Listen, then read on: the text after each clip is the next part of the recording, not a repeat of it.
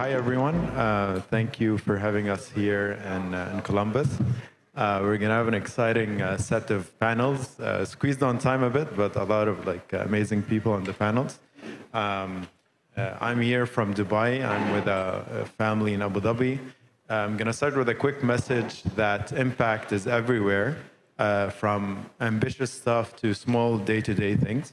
For example, we as a family are supporting a space company that is democratizing space for small countries so they have access to space. You don't have to be like a large company, for example, to a country to have a space program. But at the same time, there are little things like the cups we've been drinking with every day. This is something we're not invested in, but I saw a waffle cup that you could have coffee in. It lasts for 12 hours. And then you could eat the cup after you finish drinking coffee. So we could have impact from the small things to the large things in our lives. It doesn't have to just be space, but you could also do space. So I'm going to go now to our panel. Kim is hopefully joining via Zoom. She's not online yet. Maybe she'll speak later.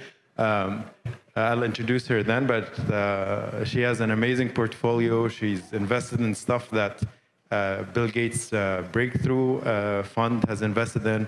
I have great admiration for her work. We have Steve here. His company is Blockable. They're a prefab construction and development developer. He'll talk about it more. And then Evan helps families set up foundations and trusts in a unique way that he'll tell us about as well. So let's start with Steve. Steve, can you tell us about what your company does? How is it impactful? And you can take my microphone. I think this works. It's working? Yeah, thank you. Hello, everyone. My name is Steve Chun. I'm the Chief Development Officer at Blockable. Blockable is the world's first vertically integrated modular real estate developer. We have developed a proprietary building system that we use to build our own real estate projects, specializing in multifamily. Our company is an example of the application of impact capital. And we have a very ambitious goal, basically, to help solve the housing crisis in America and eventually, hopefully, worldwide. Basically, as most of you know, there is a tremendous housing shortage in America, millions of residential units that this country needs to meet the needs of Americans. The problem is that the supply is falling far short of meeting that demand, and it's growing worse every year. So what we're doing is trying to solve that, because right now it's not just a quantitative issue where the numbers are falling short, it's also a qualitative issue. So everything that you see being built today, virtually every new construction project for apartments, for housing, is being built for the top of the market, especially in rental units, because the cost of construction is so high that the only way to get a deal to pencil and to get people to invest or lend money for your projects is to build for the top of the market, charge the highest rents possible, and then you get the returns that are necessary.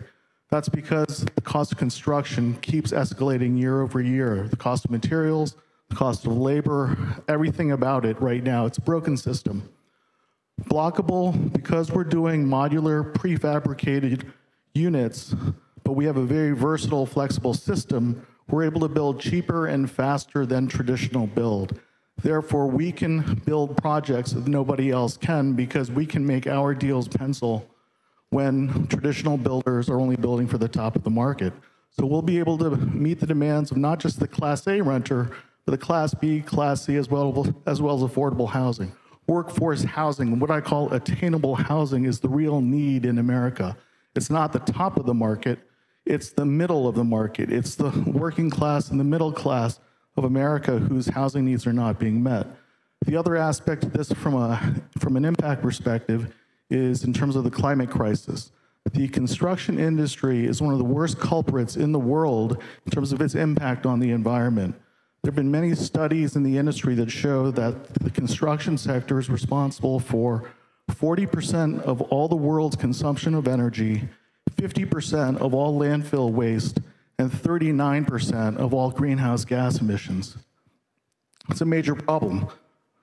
With our system, because it's being built in the factory and because of our design as well as our digital systems, we have partnered with the National Renewable Energy Lab, who completed a peer-reviewed study whose results are about to come out.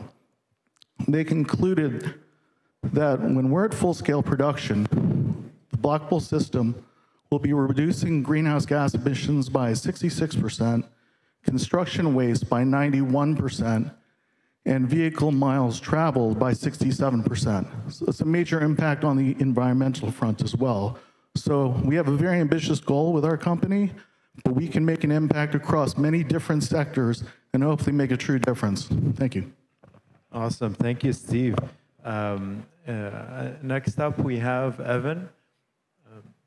Can you tell us about your unique approach to, trusts and foundations? We have some families in the room. Maybe they'll appreciate your advice. Of course. First of all, my name is Evan Turk. I'm an attorney. I'm admitted to practice in Jersey and Florida. I also am the president of Palm Beach Strategies in Palm Beach, Florida. And what we do is we work with various family offices and investors to find better tax strategies, better ways to get into private equity or into various investments versus your typical approach. And one of the things that we are able to do successfully is to truly understand what our clients' needs are, eliminate the necessary burden or risk that they are typically taking when it comes to investing, try to help them from creating strategies that are sound rather than they're going to be challenged in this upcoming, in this administration right now. So we're taking a very proactive approach to handling our clients' money. We work with various family offices, and we have a network of over 9,000 CPAs. And what we do on each and every deal is we vet the strategy with the client's need. We do a lot of work with charity, especially now with clients who have significant capital gains and are trying to figure out ways to increase their family wealth without having to be in a position where half of it is going to the government in the form of a tax. We do this through unique strategies. A lot of what we do is just basic trusts, but we tweak it a little bit. We have 3 of the best law firms out there in the nation that work side by side with us. So everything that we are doing is also vetted by large legal firms with infrastructure. At the end of the day, what we're able to do differently is produce exceptional value to our clients, reduce the risk while reducing their tax liability exponentially. And we have a Delaware statutory trust, a 1031 fund, so we can do it on a traditional platform. We could also do it on a 1031 exchange.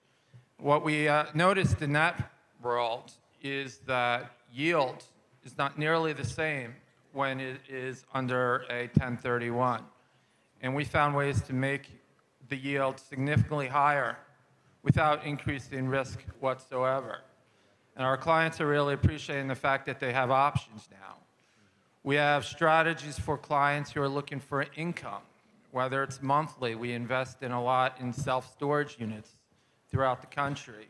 We have relationships with self-storage companies which vets these projects, and they'll actually buy these projects out if we need liquidation. Awesome. Thank you for sharing, Evan. I think Kim has joined us online. Can you hear us, Kim?